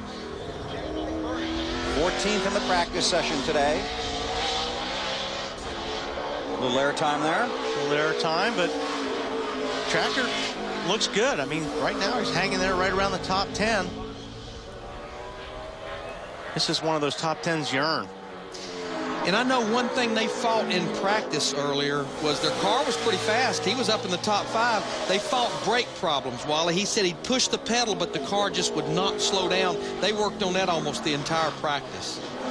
See what, this is going to be good. He got through 11th, very good right there. Threatening the pole. He's going to be maybe there in the 50s, low 60s with this 31 car. 5th. Minute 17:65. He'll like that, yeah. So he falls in behind Tony Stewart in front of Bill Elliott. Just kind of didn't hit it just right. Car was a little better than I was. I just didn't exactly hit it, but it wasn't bad. I just got a little bit free in some areas, and but it was more enticed by me than it was the car. There's only one start better than 12th here. That was 3rd back in 2002. Right now, 5th. Here's Junior. 30th in practice earlier today. Finished 5th at Michigan last week. 12th in points now. And you know what's interesting about that 12th in points, as far as getting into the chase, they have now overcome that 100-point penalty that they received at Darlington. Yeah. And I think that right there set the precedence as far as this car tomorrow, looking across to the first of next week with Chad Knaus and Steve Letarte. Points and personnel are going to be the big question early next week when NASCAR makes its decision. The 24 and the 48 did not get through inspection this morning. They have not practiced today, will not qualify. NASCAR will announce tomorrow what track activities they're allowed to take part in on Saturday. Junior has never finished in the top 10 here. 11th twice. The car looks good, Larry. I mean, so far it looks like it's very balanced. It's a clean lap. Looking better and better as he starts up through the S's right now. Lindsey Zarniak talked about this car in practice. They took this car to Virginia International Raceway and tested. He was real happy with it, and he said he told Tony Gibson, Tony Ure Jr., please don't change anything about this race car before we go to Infineon. That left-hander and that right-hander, that section he just went through, he went through as good as anyone. I mean, the car looked right on the ground, and he got through 11 good, too, so it's going to be a very good lap for Dale Jr. Flirting with the top 5. Flirting with the top 3. Third. Wow, very impressive. Junior's best starting spot here in the past, 10th. I think the crowd speaks for itself. What was it? Third quick. Third quick. I had a 17:45. Hell yeah, man, awesome. All right. Good job, good job. Real proud of y'all. Good job, man. Good job. He's only 2 100ths off the pole. Right on 77.54, minute 17.54. That fans don't like him much out here, as you can tell. He is popular everywhere. Okay, Klaus Groff has to get in on his time. 38th here a few years ago on the starting grid. Finished 17th that year. That's his only NASCAR start. His team has only made 4 races so far this season. Now, he actually drove for this team here a few years ago and made the race here at Infineon. P.J. Jones will be watching this lap very closely because right now P.J. and that 00 on that bubble. Don't think P.J. is going to have anything to worry about so far. I mean, this car does not look like it's handling very well. And was the slowest in practice earlier today. 50th. Keep an eye on this car and check in with Matt. And Bill, the last guy to qualify today will be Juan Pablo Montoya. Now, you were here when you were 15 years old doing the Skip Barber Series, and you've got a little map of the race course on your steering wheel. So how has your day gone here at Infineon? It's been pretty tough, actually. We came in and the car was a little bit off, so we had to do a lot of work. And at the end, we got a little better. I think for race team, and that would be pretty good. I don't know. We just have no idea what we're going to run, you know. We've done a couple of changes to try to improve what we run from practice, but we'll see. You know, we just got to be up there so we give ourselves a chance for the race. Thank you, Juan. And it just keeps getting uglier. It's not getting any better, that's for sure. So I think this car will be making the trip back across the country here later on this evening. They will not make this show. Man, that's a long haul. That is a long haul. Might want to leave that off somewhere along the interstate, that car. That thing, that just looked like he had a handful. He was driving it. I mean, you could see he was driving the heck out of it, but he was... To no avail. To no avail. He was struggling. They're done. Ralph. Well, we're down here with Dale Jr. in 77.546. Good enough for third. More impressive, only just a couple of hundredths off of the pole time. Now, you got a fast car. Is it going to be good enough for the race? Oh, yeah. I mean, you know, the car is great. The driver's got to be good enough for the race. But, you know, there's just so many places here to make mistakes, and I think I've hopefully made them all. I just got to be smooth. That qualifying lap was nothing about aggressiveness, nothing about pushing it, just being smooth, getting in and out of each corner. And, you know, the lap's a little bit of a surprise for us, but the lap is just all about being smooth, and that's what you got to do in the race, and I just got to be able to put it together. Dale, that sounds like such a simple thing to be smooth, but how hard is it to do that? Well, it's just discipline to hold the reins on yourself. You want to go after it and charge and drive deep in the corners, try to use less brake than you did the lap before, things like that, and that just gets you in trouble time after time, at least me anyways, and your car up. So I just got to be able to remember that every lap, you know, and it's really hard. It's not easy, but it's, you know, qualifying's one thing, race is another. Bill, as he walked up here, I said, nice lap. And I said, where'd you make all your time? He goes, man, I don't know. You tell me. Thanks, Ralph. And in theory, what he's saying is right. The problem is you got somebody in front of you you're chasing, and all that goes out the window. Yep. But, you know, he's right. You want to be smooth, and you want to take care of your car. And if you can be disciplined and do that through the race, you're going to have a lot of race car at the end of the race. But when you're a race car driver, that's not how you think. You think about getting in front of the guy that you're running down. As I said earlier, especially when they tell you 10 to go. Yeah. Kenny Wallace was 41st in the practice this morning and has to get in on his qualifying time. We do need to mention when Klaus Graf qualified, that locked Mark Goossens and also Terry Labonte is locked into the show on time, so the championship provisional will not be used here this weekend. It doesn't look like that car will be used here this weekend either. It's not looking good for the Herminator right now. Checkered flag for Kenny Wallace. 39th. That will send them home. Dale Earnhardt Jr. right now in third. That would be his best road course start, tying a third at Watkins Glen. NASCAR Nextel Cup qualifying on speed. Need some directions? Juan Pablo Montoya with a map of the track. And the reason he has that the way it is so when he's talking to the crew chief and they're talking about corners, they're talking about the same corner. And I think that's probably very different than what we're using today. Well, no, actually it isn't. He's got 11 down there at the end. But that's what the map's for. It's not because he doesn't know where he's going. It's because he's talking with his crew chief and they're on the same page. But it goes from 4 to 7. There's a lot of A's in there, too. There is. Yeah, I never did 4A, like the 3A and 3B yeah. stuff at all. No, very confusing. Oh, Denny Hamlin making his qualifying attempt here. And the reason we go from 4 to 7 is they reconfigured this racetrack. I think it was 2002, 2003. Did away with a big part of the course that kind of goes up in the middle portion of it. Good job, Larry. So, I was losing ground there on that lap. Yeah, you started losing ground. I was wondering where you were going to go with that. But yeah. You can never explain how road courses are numbered. You just can't explain it because it's different for everybody. Denny Hamlin's not on a very good lap here.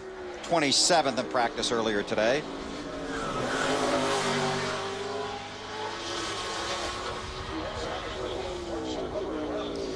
It's not a very good lap at all for Denny.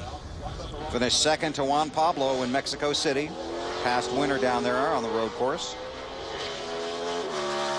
Finished 10th at Watkins Glen in his first Cup road course event. Well, he started about 40th a year ago, and he's going to be back there somewhat in that same area right now, 34th after that qualifying run. But finished 12th. This is true with that backup car. That's right. Handful of drivers still to go. Juan Pablo will be last. Ryan Newman has yet to make his run.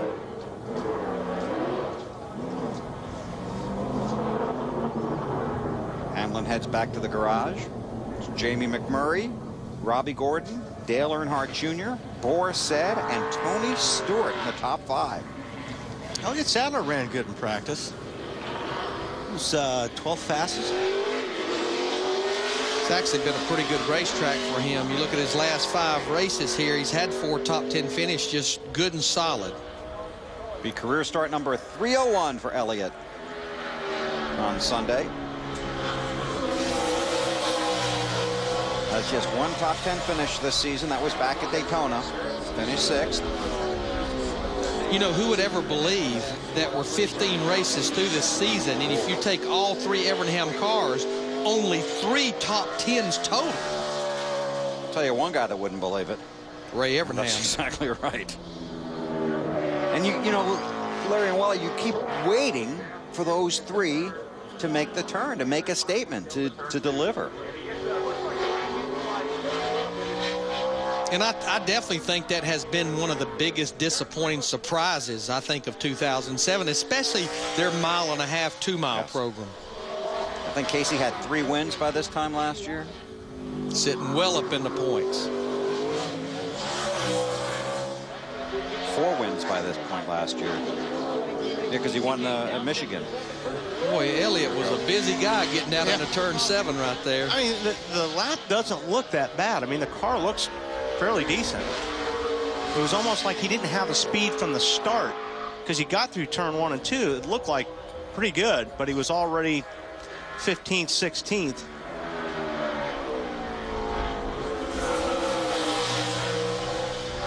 He may wind up right there around the top 10 if he gets through 11. Never started better than 16th here. Looks like he may end up right there about where his teammate Casey Kane's at. Right now, Casey is 8th quickest, and that's about where Elliott's going to end up, it looks like. 11th. Lost a little bit of ground off of turn 11, late exit. He should be pretty happy with that lap, though, I think. Yeah, it was 100% my fault. I just took you too careful. Sorry about that, guys. There's that fine line Good lap. Good lap. between underdriving and overdriving. Falls in behind Ron Fellows and in front of Bobby Labonte. Here's his teammate, Scott Riggs.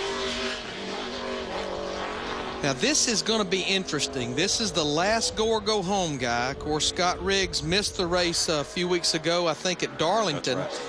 If he does not beat P.J. Jones, for the first time since Daytona, Michael Waltrip Racing will have all 3 cars in this race. Riggs has to get in on his time. He was 28th quickest in practice earlier. PJ right now 32nd. So Scott needs to run faster than a minute 18:81. 8:13, in fact.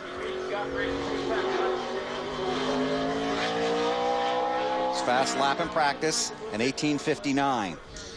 And right now, if you look at the tracker, he's right in that area of a minute 18:70, 80s. Not right here, he's not.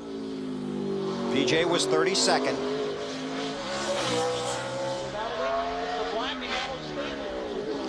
And that's exactly where you see the 10 car right now, right there between 28th and 34th.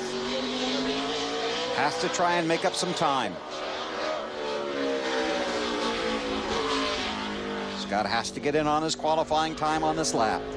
This is going to be close. It is. It's going to come down to turn 11, isn't it? Yes, it is. It's going to come down to what it has been all year long, thousandths and hundredths of a second. Right.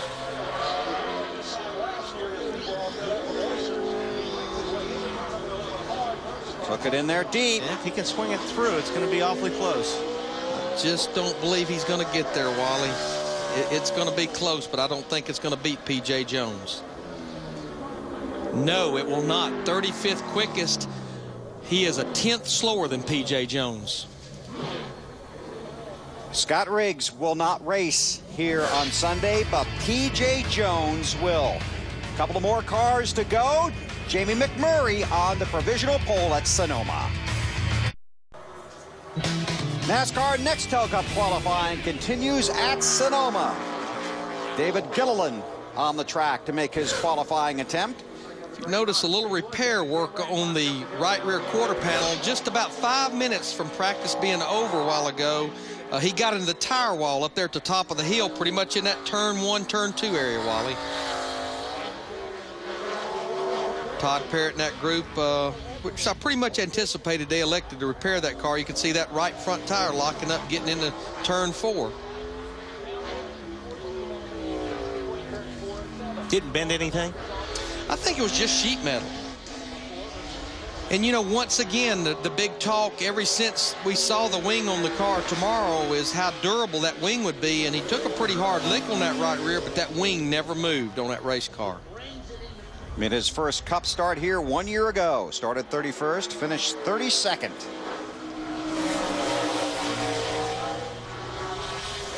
Was 37th in the practice earlier today.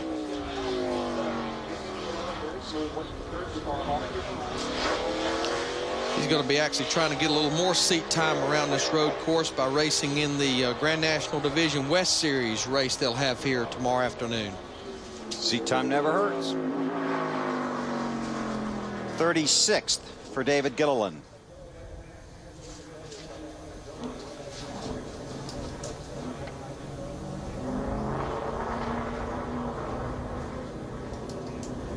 It's McMurray, Robbie Gordon, Dale Earnhardt Jr., Boris said, Tony Stewart, the top 5. Ryan Newman. I tell you what, I guarantee you Jamie McMurray will be watching this run pretty close. Ryan was 8th quickest in practice and always pretty sporty on these road courses.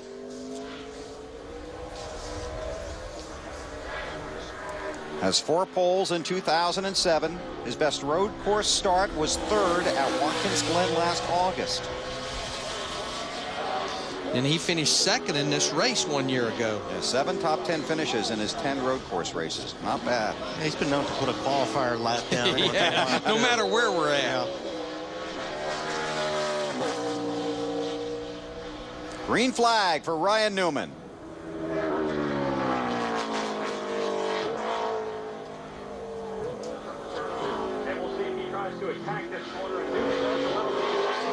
Wally, so far, just doesn't look like he has the speed. It may come to him, but he's got a lot of ground to make up. Yeah, that's why I was talking earlier about getting to the green flag. You'll see when they get to the top of 2, you know, he was way back. He was way down in 26, 27, 28. So I think if you start off down there, like you say, it's real hard to make that up. Newman trying to stay in the top 20. He's making some of it up. Yeah. Keeps inching toward the top 10. Right now about 12th, 11th, or 12th. One more car to go after Newman, Juan Pablo Montoya. What he's trying to do, which like Wally's been talking, it can be a challenge. He needs to pick up about 2/10 from what he ran in practice. Just not sure it's going to get there. He's last corner here coming off turn 11. Not a pole, but a nice recovery. Yeah, no kidding. He made up a lot of ground the second half of that lap. Ryan Newman to 9th. So it worked out okay.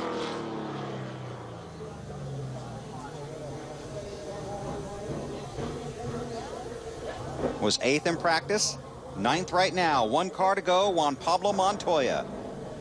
Jamie McMurray, the provisional pole sitter. There's Juan.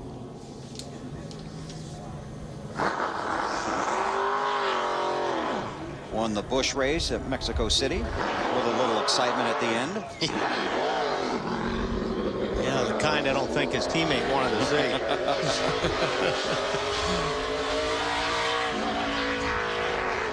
Juan was 13th quickest in practice. He ran a minute 17:95. Right now, McMurray is a minute 17:52.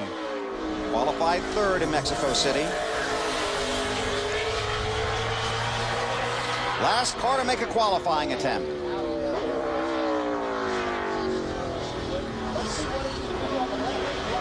Coming to get the green flag with Jamie McMurray waiting and watching.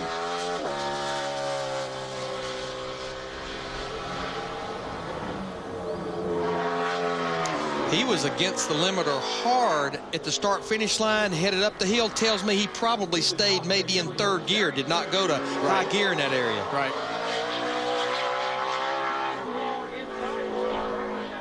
He should have shifted, I think. Yeah, I think it hurt his speed. It really did. Yeah, I mean, the speed is not there at all, like we've seen with a lot of race cars. Roush Racing has only 1 pole. Here in Sonoma back in 1997 when Mark Martin won the pole and the race. McMurray trying to wait out 1 more car to put Roush back on the pole here at Infineon.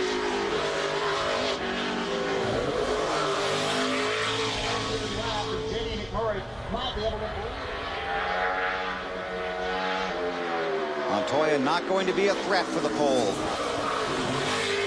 Jamie McMurray has 2 Bud poles at Homestead in 2003 and Pocono in 2005. This is not going to be anything like Juan Pablo Montoya, Donnie Wingo was looking for in this qualifying run. And puts him in a deep hole for the start of the race. Checkered flag out for the final car. Juan Pablo Montoya, 32nd. And qualifying is over at Sonoma. And Jamie McMurray has won the pole. He's the 11th driver to win a Bud Pole at Infineon. McMurray won the pole position with. So McMurray has pulled off a shocker. Front row of Jamie McMurray and Robbie Gordon. First pole this season for McMurray. I'm going to sit up and Could turn be one on interesting that at turn one. I'm telling you, I'm pretty impressed, though. Dale Earnhardt Jr. sitting there in third right behind these guys. And how about the fact that Gordon and Johnson have to start at the back? Well, you know, 18 races here. No one has won from a starting position back further than 13th, so that will be interesting to watch. And no practice so far either at the racetrack. That's right, so far. And maybe not a lot of practice tomorrow, but we'll find that out here in Sonoma on Saturday morning. So Jamie McMurray on the pole. He has 4 top 5s and 5 top 10s in the 6 Car of Tomorrow races so far. Qualified second at Martinsville and Phoenix. Pretty impressed also with a man up there in 7th. We interviewed him earlier. He hadn't been here in 3 or 4 years. Bill Elliott qualifying that 21 car well up in the top 10. Only the 2nd Ford pole in 2007. David Gilliland got the other one at Daytona. Fords in 3 of the top 4 positions. And again, Jeff Gordon, Jimmy Johnson not allowed to practice or qualify today after failing inspection this morning. Here's the starting grid for the Toyota Save Mart 350 that you'll see on TNT Sunday afternoon. McMurray and Gordon, Earnhardt Jr. with a good run. Boris Said is up there. Tony Stewart's got a couple of wins here. Great run for Bill Elliott in qualifying. Casey Kane has a top 10 spot. Ryan Newman, Clint Boyer. See Ron Fellows there on row 6, along with Elliott Sadler. Dale Jarrett got in on his time.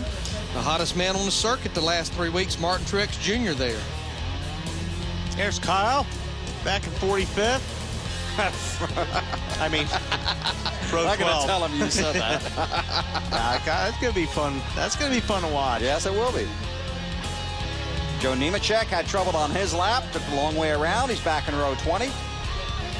And again, Jeff Gordon and Jimmy Johnson will have to start at the back of the field, not allowed to practice or qualify today. The pole sitter is Jamie McMurray, and there's Matt Yoakum. Third time he'll start on the pole, and you weren't even watching the rest of qualifying. That's torture to sit there and watch, especially with Ryan and Juan going at the end. I knew those guys would be fast, and I knew that I didn't get it all on my lap. So I was watching the truck race, just trying not to think about it. And we were joking around about Larry Carter, your crew chief. It's almost like he was almost asleep. He was so chilling up there. He doesn't get very excited. He doesn't get down. He doesn't get up. He's pretty much always at the same speed. But you know, I've watched the guys. I watched, you know, Speed will go in and they'll watch the guy in the trailer, and I'm like, I'm never going to do that again because that's just torture. But when you get put in that position, and we've been really close to a pole this year. We've qualified in the top 5 at most of the Car Tomorrow races, and I thought I'm not going to do that again. But once you get put in that position, you want to be the best on that day and to qualify on the pole. So I'm pretty excited. Definitely a car to watch on Sunday. His best finish here at Infineon is 2nd. Bill? Thanks, Matt. Here are the drivers going home after the long trip to Sonoma. A lot of our regular boys there, and look at Scott Riggs. That's the 2nd DNQ that he's had here in 2007. So Jamie McMurray, Robbie Gordon, Dale Earnhardt Jr., Boris Said, Tony Stewart, the top 5. And again, the big story from Sonoma today, Jeff Gordon and Jimmy Johnson not allowed to practice or qualify after failing inspection this morning here in Sonoma. A lot of excitement here today. Carl Edwards with a strong run. Robbie Gordon threatened to take the pole. Ron Fellows looking for his first NASCAR win. And Kyle Petty in the show, back in the car. We'll see all the action from Sonoma on Sunday on TNT. And don't forget, practice coverage Saturday right here on Speed. Thanks for having us in for qualifying. Jamie McMurray wins the pole in California.